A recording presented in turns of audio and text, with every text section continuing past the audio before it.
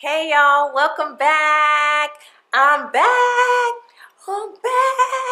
I noticed that like the first time I dyed my hair black, it faded so quick. I was like, what? I thought this was supposed to be a permanent dye. I dyed my hair black again, but I was like, I don't want to have to do this like every 6 weeks. My fellow friends on YouTube, Simply Divine Curls, told me that she had the same problem with her hair color fading when she uses Shea Moisture System. She also used black. I'm all for, you know, dyeing my hair. Like, I have no problem with that, but I'm not trying to dye my hair like every 4 to 6 weeks. Like, I might as well go get a perm, right? No, not really. So I decided to try to look for a color depositing product that was not gonna hurt my hair. No ammonia, no sulfates, and none of that stuff. I found the Aveda Black Malva Color Conditioner. It actually condition my hair and deposit color at the same time. I mean, the purpose of the product is to reduce the brassiness that can happen when you dye your hair black, and also to serve as a conditioner. All you do is you use it like a regular deep conditioner. You put it on your hair for 2 to 5 minutes, and then you rinse it out. It doesn't get any easier than that, right? I can let it sit longer. It won't hurt your hair. I've let it sit on my hair for like 30 minutes. I do deep condition after I use this product with my Shea Moisture Jamaican Black Castor Oil leave-in mask.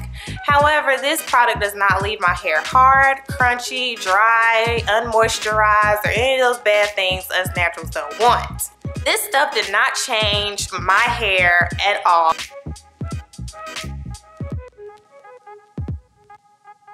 I think it's been over a month that I've been using this product now. I haven't seen any fading whatsoever, and so I just went and bought my second bottle of this stuff. I do know that they have like a blue one if you want like blue black hair, and they also have one for brown hair. I only use it once a week. So you're supposed to use it like every 2 to 3 washes. Since I wash my hair twice a week, use it once a week at the end of the week. Now, the bad part about this product is that you do pretty much have to treat it like a dye. I still wear gloves on my hands. I'm very careful when I'm applying it so I don't get it on my sink or anything, because it does have color depositing features in it. I've even saw some reviews that said that they were able to completely stop dyeing their hair with permanent dye and just use this particular conditioner. The shampoo does not have the color depositing feature in it, so I don't buy the shampoo.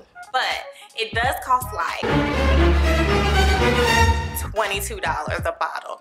But on the bright side, you only have to buy a bottle. I think I bought like a bottle a month, which is not too bad, I guess. So if you have a problem with your hair fading, definitely go out and try this Aveda Black Malva Color Depositing Conditioner. I promise you will be so glad that you did. Thanks for watching. If you all have any video ideas, anything you want to see from me in 2016, leave them in the comment box below. Subscribe, share with a friend, you know, help a sister out, and give this video a thumbs up if it was helpful, and I will see you in the next one. Thanks for watching, ladies. Bye. Stop lives living in the gangster's paradise. Where is